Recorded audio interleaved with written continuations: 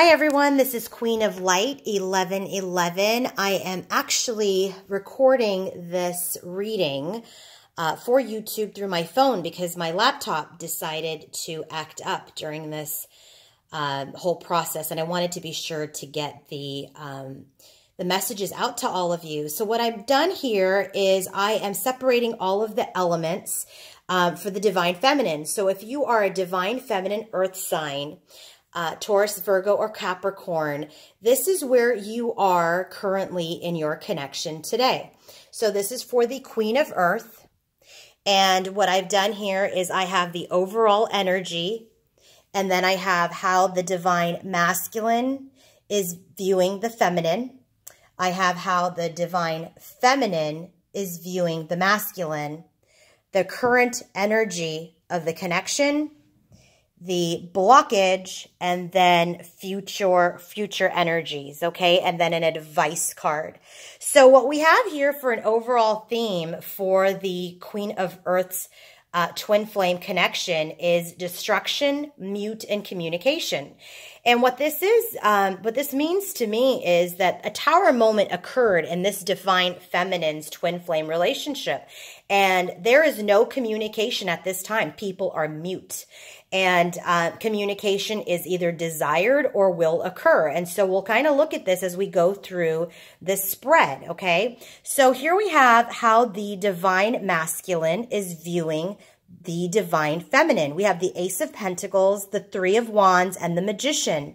And so he really feels like he wants to be able to manifest something new, manifest with this Magician energy, a new beginning. He wants to provide a new offer to her. But with this Three of Wands energy, you know, he feels like he's sending something out and he's waiting for it to come back. So he's kind of in a position of pause at this time. And this probably has to do with giving this offer and with communication. So at this time, the way that he's viewing his feminine is he wants to be able to manifest a new beginning, give her a solid offer, but he is waiting, okay?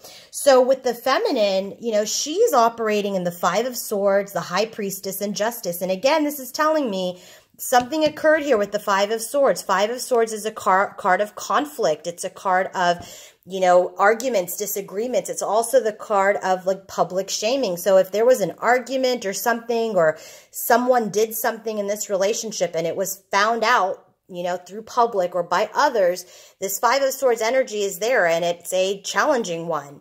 And so therefore she's in the High Priestess energy and she's looking for justice. The High Priestess energy is one that, you know, she is wise. She knows what's going on. She is not communicating at this time.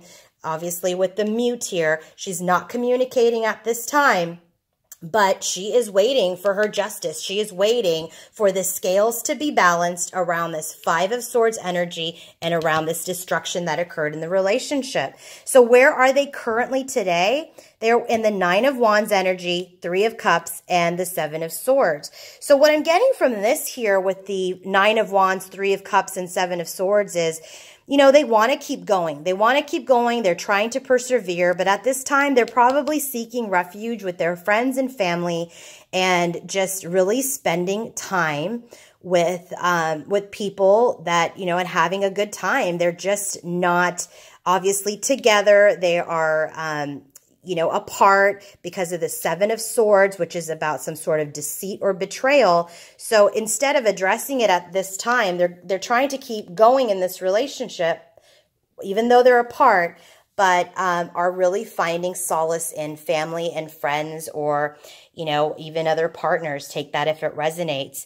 The blockage in this connection is the god of vulnerability. It's Achilles. And so, you know, if you know about the Achilles heel, it's about a perceived weakness. And so what I'm really getting from this is that this couple is really suppressing their vulnerability. There are emotions, there's sadness, there's, you know, anger, there's resentment, there are feelings here of that people are suppressing and trying to be strong instead of being vulnerable and communicating.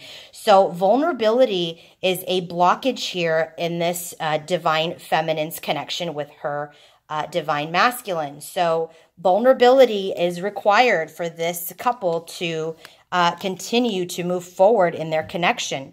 So with the future energies here, sorry about that, the future energies, we have the Moon, the Page of Wands, and the Six of Swords. So the desire here is really to move forward into smoother waters, move into better times. But with the Page of Wands and the Moon, you know, there is a desire to communicate, but things are still being kept secret, right? Feelings are still being kept secret.